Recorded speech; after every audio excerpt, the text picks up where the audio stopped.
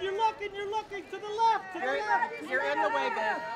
Can everybody look here, please? Everybody. Oh, now we get the director. Everybody start to the left. Come on. Gentlemen, over your left shoulder. Looking to your left, together. Ryan, we saw filtered pictures of a lot of bruises while filming the movie. Yeah. I'm not sure that I caused them. I don't know. I'm not sure, you know. I can't be certain that that's because of me. Because it's being non-stop. It was insane. It was so much action. I've never made an action film before. I've done films that have action in it. Right. But I guess most action movies have like 4 or 5 action set pieces. This has 9. So even for, you know, the Russo brothers who have done this like for a decade, they were like, this is nuts. This is a lot. We reshot many sequences many times, you know. But that's what's cool about working with the Russos is that if there's a chance it can be better, you know, they'll go back and do it again. I'm still not sure we might not reshoot some of this movie after the screening tonight. They still might be like, oh, we should go back and do that fight again. Hola, muy bien. Hace mucho. Sí. Hace mucho, sí. Espérame, vamos a hacernos una antes de eso. Nice. Already, Ana, comenzamos. 3 costillas fracturadas. Los hermanos, 4. Bueno, no fracturadas, salidas de sitio. Para que vean que esto no es un juego, ¿no? Oh, no. Aquí el entrenamiento fue súper fuerte, la disciplina, la entrega. Fue un commitment grande, sí. Pero vale la pena porque luego ves estas escenas y te das cuenta también de todo lo bien organizado que lo tenían ellos, bien pensado, incluso en momentos en los que me enfadé muchísimo porque veían una escena y no les gustaba y había que volver a repetirla y ahí se salen las costillas. Estas cosas pasan, pero es una satisfacción muy grande después ver la película y ver todo el esfuerzo y todo el trabajo que se ve en pantalla.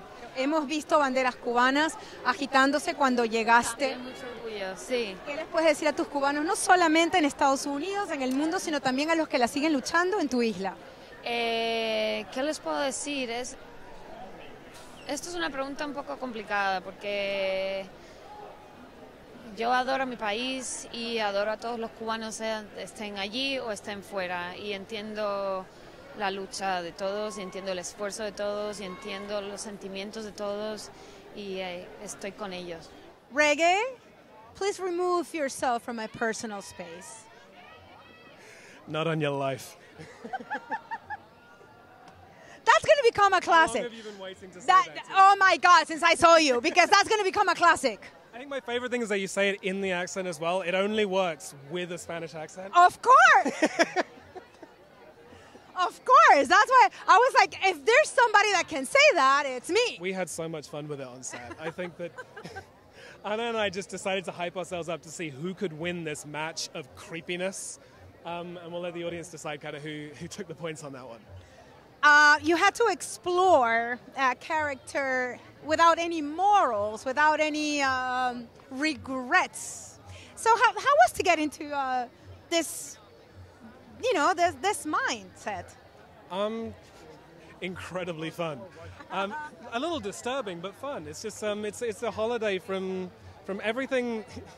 Playing villains is just freeing yourself from everything that is nice about you and seeing what would happen if you had no blocks between you and by any means necessary. And there's something hugely indulgent and escapist about that. It's kind of all your darkest fantasies.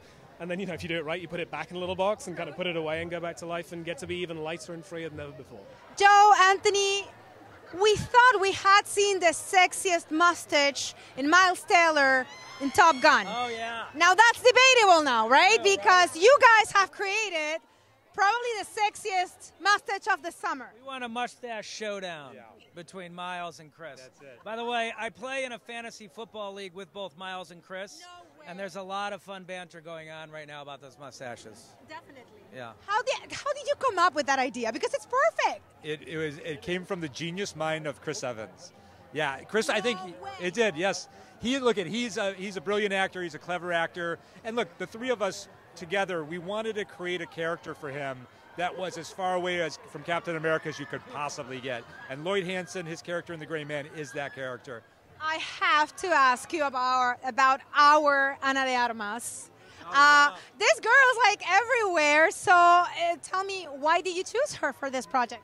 Look, we knew at the heart of the movie there was this mano a mano brewing between these two lead characters, and we wanted a third lead in the film, a very strong female character that was an independent force outside of those two. And we needed an actor who can anchor that kind of a character. And Anna is such a badass. She's so tough. She's so smart. You'll be shocked at what she can do physically in this movie. She works really hard, and she's a super smart actor. She conveys a really complex and entertaining and fun inner life. I mean, she's just a joy to watch. She's Cuban. You don't want to mess with Cuban girls. I know it. You can tell that right away from her. But also, it's like you feel warmth and you feel strength with her, and that's a beautiful combination. How did it feel about your character? Because it's like so far away from a lot of things that you've done, right? A very well put together guy. Mm-hmm. Yeah, well, every now and then you got to put a suit on. I normally don't, as you can see. How did that feel? Yeah, restricting. But I mean, to tell you the truth, I did it. I liked the part because he was the protector of the young girl, and I have a daughter, and and so that really resonated with me. Yeah.